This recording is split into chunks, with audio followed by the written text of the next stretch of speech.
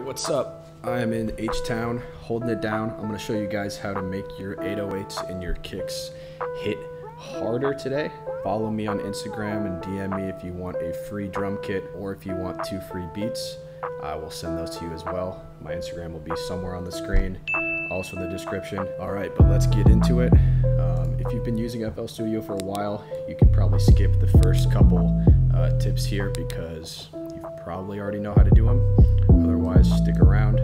Alright, so very first thing is, usually when you open up FL Studio, you're going to have this fruity limiter right here on your master channel. You don't want that. You do not want that. Replace that with a fruity soft clipper. That's all you have to do. You don't have to change any of the settings on that. Just pop that bad boy right on there. I'm not even going to explain why. Alright, so I just got this melody I created right here for the video, just so I'm not playing you 808s and stuff by themselves. I'll just let you hear the second half of it.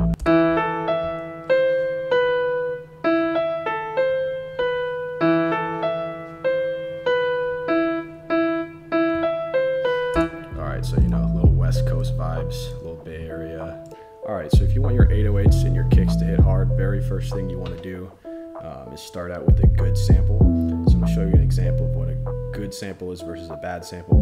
So here's a good kick right here. Pay attention to this mixer channel number 2 here. See, that kick is already loud on its own, versus if you start with a kick that's bad, this one, terrible. So always start out with a good one. But if you don't have a good one, I'll show you how to make the bad one sound good. Alright, so there's 3 really basic things you can do to make your kicks louder, so I'll show you with this bad one here. First thing, you can obviously turn it up on the channel rack here.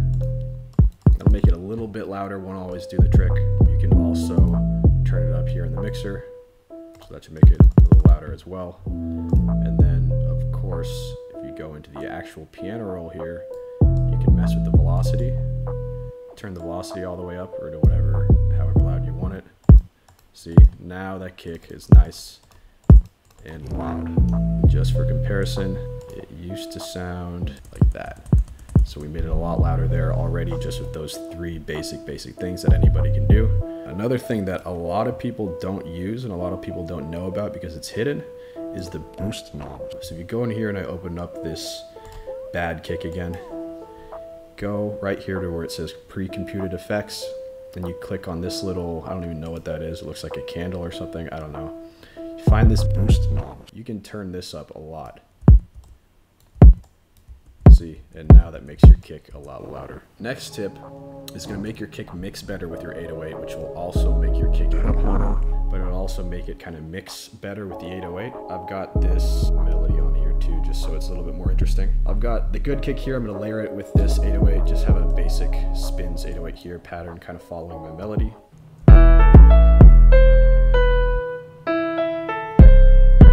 Sometimes the kick and the 808 clash a little bit. So now if I turn this reverse polarity on, it'll actually change the sound of the kick a little bit and make it mix differently with the 808.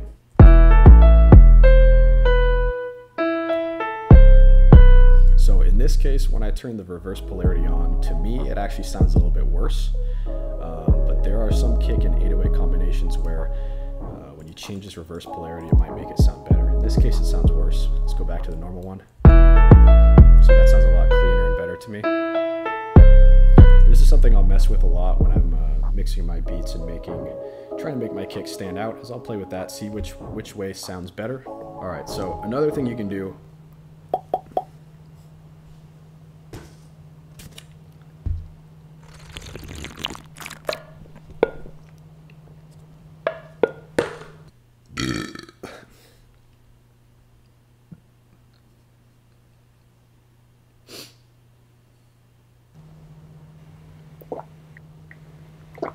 Alright, another thing you want to do, this will just make your kick and your 808 sound better in your overall mix.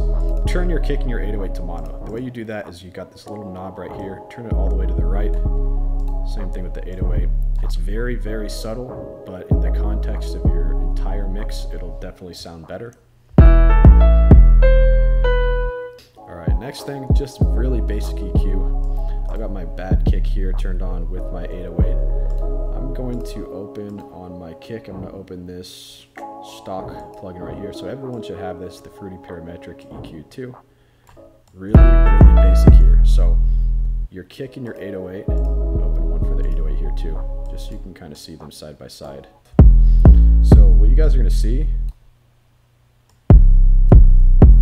is that these frequencies occupy a lot of the same exact range, which means that they're kind of fighting for space in your speakers. Now, since it's only two sounds, usually this isn't an issue, but if you do find that your 808 and your kick are clashing a little bit, what you can do is some subtle EQing. So I'm going to do, I don't know why I just closed that, on my kick here, I'm just going to cut out some of the lower frequencies. I'm going to turn this knob up here all the way down so I get a steeper shelf. I'm just going to cut out some of the bass, the lowest. What I usually do is somewhere between 25 and 30. It'll make the kick sound a little bit less full, but that's okay because if it's playing at the same time as your 808, you're going to have that fullness anyway from the 808. So I just took out some of the lower frequencies from the kick, so it's not going to clash. Open up the 808 one here. It's not going to clash with these lower 808 frequencies. So it's going to sound a little bit better together. Definitely going to make your bass stick out more and not clash. All right, another thing you can do, got my bad kick here again, is you can boost some of these mid frequencies to make your kick louder or just make it sound different. So a lot of people say, you know, boost it at a certain point. I disagree with that because every kick is a little bit different. Frequencies are a little different, so I like to just play around with it and see what sounds best. So see, to me, that made it a little louder, and it didn't really change the sound of it too much. It didn't make it sound worse or distorted or anything like that. So that's probably a pretty good place to do it. Let's see what happens if we go lower. So to me, this sounds a little bit, it sounds cool, but a little too aggressive, a little bit too full. I think here sounded a little better, a little cleaner. Sounds like it fit with that 808 a little bit. Yeah, there we go. All right, another thing you can do is you can sidechain your kick with your 808. This will make it so that when the kick hits, the 808's volume actually reduces a little bit, makes it so they don't clash, and makes your kick sound extra loud. Sidechaining is something that producers do in like EDM music a lot, but in trap you want to make it very, very subtle, and by trap I mean the hip-hop type of trap, not the EDM-y trap that came many years later, by the way. Alright, so to sidechain, what you're going to want to do is go to the mixer that your 808 is on. So for me, I have it on 3. You're going to open up a Fruity limiter here, and I'm showing you guys plugins that come stock with FL Studio, so you don't have to go buy anything or download anything. These things are all already in FL Studio for you. So you want to open up a Fruity limiter on your 808 channel. Go to your kick channel. So for me, I have it on 2. You're going to go down to this arrow on your 808 channel. While you have your kick channel selected, you're going to click this so they're linked here. Go back to your limiter, which is on your 808. You're going to go to comp here, and what that stands for is compression, so it's going to compress the 808. Right here where it says sidechain, right click that. I'm going to click insert 2, and whatever insert you have your kick on, it's going to pop up there. So for me, I have it on 2. So now it's sidechained to my kick. Now what I'm going to do in here is I'm going to turn the threshold down, put the ratio around here. This is usually where I start. Threshold kind of pointed to the left there, ratio to the right. And let's see how it sounds. So if you watch here, I've got my 808 channel selected. You're going to see the 808 when the kick hits actually go down a little bit. See that, how it's going down when the kick hits? So what's happening is when the kick is hitting, the 808's getting compressed so that the kick and the 808 aren't fighting for space in your speakers. Now let's see what happens if I turn the threshold down even more. See, it gets turned down a lot more. Now that sounds unnatural to me, right? That sounds very EDM-y.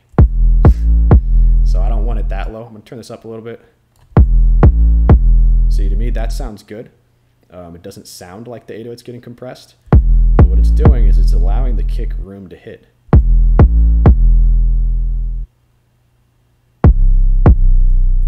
another tip right there. All right, another thing you can do is actually change this here. This is called an envelope. I'm in my 808 options here, so I opened up my 808 and I went to the second thing here. You can change this to make it so that your kick shines through more. So if we just listen to the 808 by itself, at the very beginning of that sound, you can kind of hear the 808 hit, right? Like it almost sounds to me, the way I would describe it is like there's a mini kick inside of it. Now that little hit at the beginning, that can clash with your kick and kind of fight for space in your speakers with the kick and make your kick not sound so loud. So another tip you can do, or another option you have, is to actually kind of delay your 808, or it's called change of the envelope, so that hit in the beginning doesn't happen. So in here, you can go to delay, turn this up a little bit. So see how it skips that hit in the beginning. So now if I turn my kick on, now that sounds unnatural, so what you want to do is maybe mess with the attack a little bit. Nope. There we go. Oops. Turn this back out again.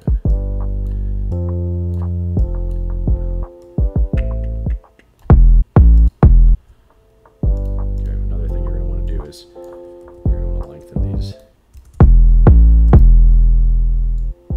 Alright, another thing you can do, and this works pretty well with your 808s, is to use fruity fast distortion. So I'm here in my 808 mixer channel here. I'm going to open up fruity fast dist right here. It stands for distortion. Now when you first open it up, it's going to sound a little bit too aggressive, so you don't want to do that. What I like to do is I go into the presets here and I go into this is something. I turn this mix knob down.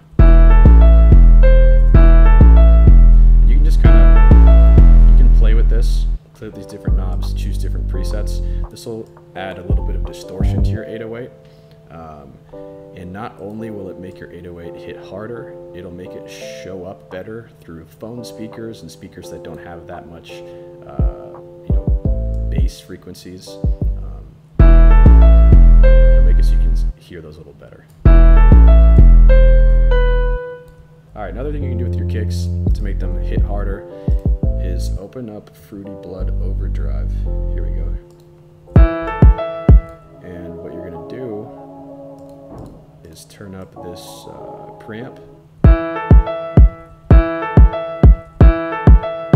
So that'll make it hit harder. It'll also make it distorted if you go too high, so be careful. But it also gives it kind of a different texture and color to the kick. To me, it makes it sound a little bit lighter and like there's not as much bass in it. So something you can do to combat that is you can take all your kicks and you can turn them down a note, help them sound fuller. But it definitely gives a distorted feel to your kick. Alright, another thing you can do is, this doesn't actually make your 808 or your kick hit harder, it just makes it seem like it does, is grab an open hat, put it right in the beginning, make it short. So what I'm going to do is I'm going to take this out knob. Actually, no. That's one way you can do is take this out knob and turn it down. Kind of similar to the fruity fast distortion method. This will make it so you can actually hear it better on phone speakers or laptop speakers or speakers that don't have a lot of bass. Another thing you can do is, instead of turning that out knob down, is you can go into the pan and roll here, make it a certain length. So I'm going to make it like this length, and go into the envelope again, drag your attack all the way down, hold all the way up, turn everything else down. That's going to make it so the open hat only plays for as long as you make this note. So see, if I have it that short, it's only going to play that amount of time. If I have it longer, it'll play out the whole note, the whole sample. Right? So I don't want it to do that, because then it sounds like it's really not part of the 808 or the kick. Make it short.